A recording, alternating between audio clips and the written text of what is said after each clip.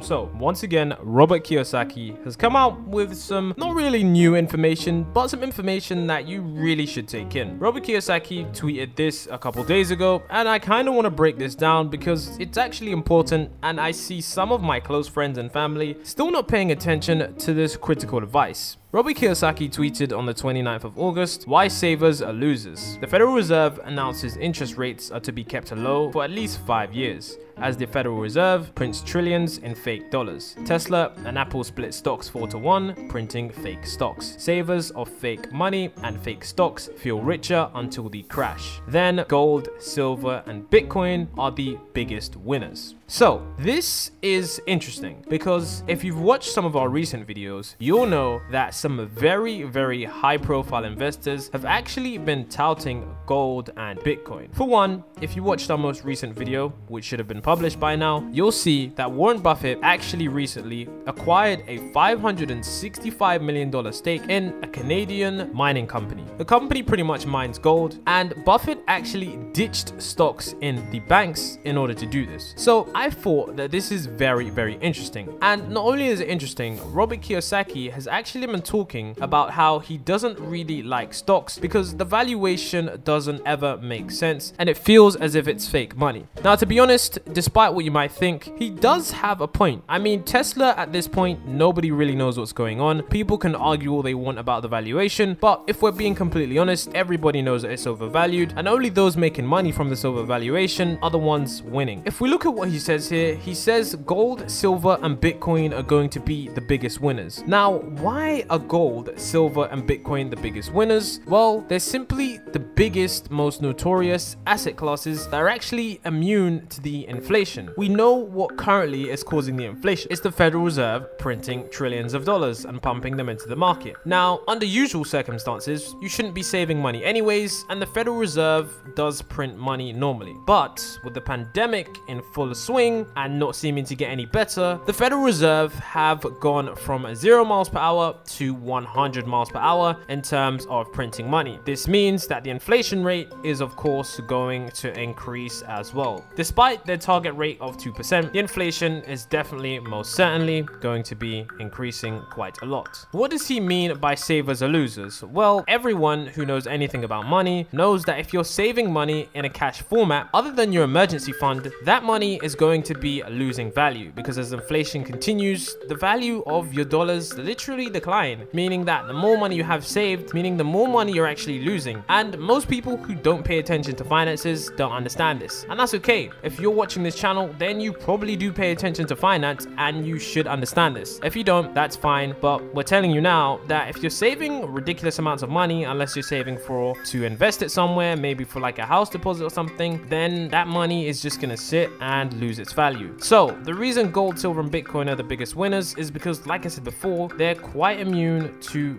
the inflation. You see, inflation happens because there's increasingly numbers of dollars in circulation, whereas with gold, Bitcoin, and silver, there are finite amounts of these, meaning that once they're there, they're there. It's a finite amount. You can't just pull more from thin air like the Fed is printing money, meaning that these in the long term are essentially going to be a lot more valuable than people think right now. I mean, people think that coronavirus is probably going to be the only market crash or market cycle or economic thing that happens. If you've read the book The Black Swan, you'll know that things like this happen all the time and you can't prepare for them. So I would say that coronavirus isn't going to be the first thing that happens to the market in your lifetime. If you're smart and if you've seen the market before, you'll know that these things tend to happen on an 8 to 10 year cycle, meaning that we can expect something like this to happen again maybe within the next 8 years. Now, although that seems far away, how quickly did the last 5 years of your life go? Pretty quickly, if you ask me. And I would say that with the inflation going on, with the coronavirus going on, and it's still not being wiped out with any sort of vaccine, I would say right now is a really good time to stock up on assets that the very rich are in. You see, the rich are actually stocking up on these assets because the rich actually know what's going to happen before it happens. Rich people, and I mean ultra rich people, not just the middle class family, are actually very smart when it comes to protecting their wealth. They actually often foresee what's going to happen before it happens, and they do this by not using some telepathy or anything crazy. They just hedge their bets in a smart and coordinated coordinated manner. You see, buying gold is a very good hedge because it's a physical asset, something that's there, it's real, and something that's finite, meaning that if the worst case scenario does happen, then they're protected against another crash or perhaps another inflation. And as you could see from the last crash, Bitcoin has actually rallied quite a bit, and that's in direct relation to the coronavirus crisis. So if you think that Warren Buffett dumping his bank stocks for gold mining companies, or Ray Dalio announcing that he's gonna put $400 million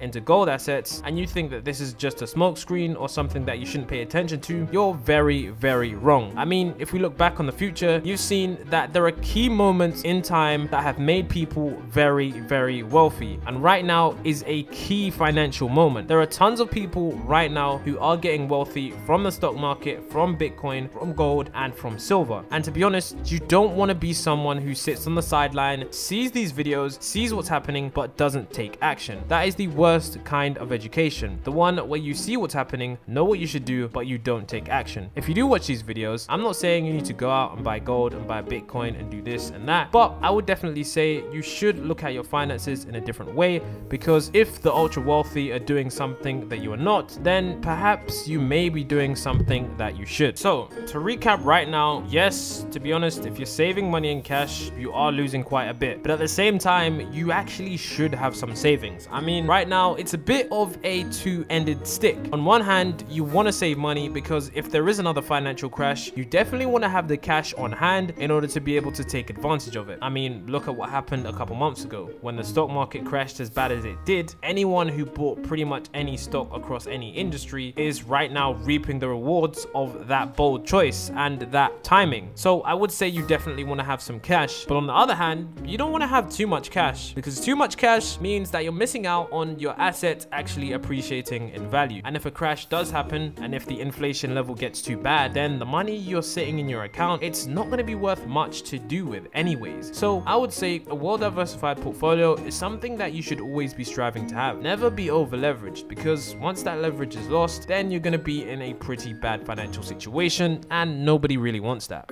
So right now is a time where we can't really lose focus of the vision. Even though coronavirus might actually look like it's somewhat going away, this doesn't actually mean the market effects are actually going away. The effects of the market are actually still there, whether or not coronavirus completely disappears or not. There's still some long-term things that we are yet to see, because something like this hasn't happened before. So it's definitely going to be really interesting to see what happens, but I would definitely pay attention. So I would say pay attention to the markets, pay attention to your portfolio, because right now it's a time where you can't really ease off the gas. You genuinely have to pay attention to what is exactly going on, because right now there are a lot of rich people and a lot of ultra wealthy people that are making some key decisions that you definitely want to keep a track of, because you don't want to be someone who ends up with your assets in the wrong place, and when the crash comes,